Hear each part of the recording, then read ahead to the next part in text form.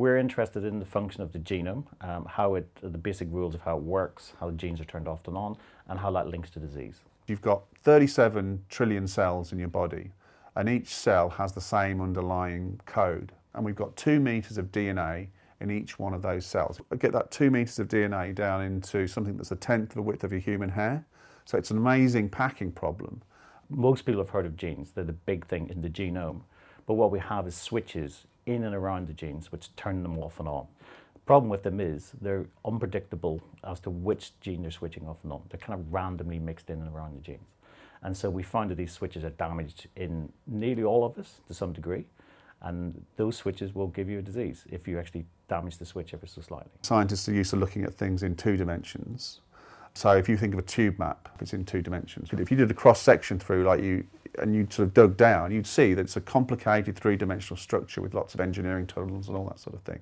So to be able to visualize that in 3D is really important because you really understand the structure of it.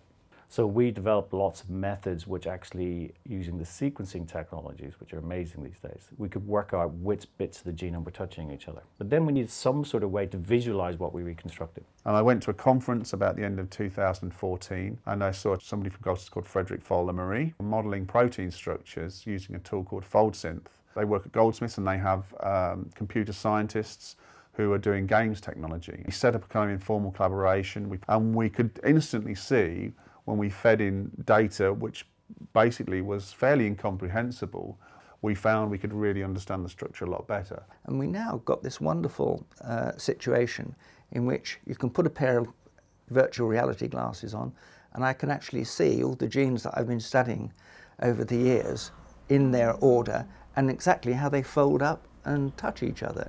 Oh, this is amazing. When you're actually in the middle of it, we tried it with many people.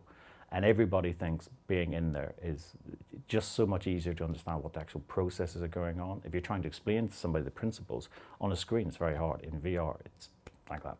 I put the glasses on and there they were, all the genes that we've been studying over the last 30, 40 years, set out in the way that we think they're arranged. It was a rather moving occasion. I think I said, I think I've gone to heaven.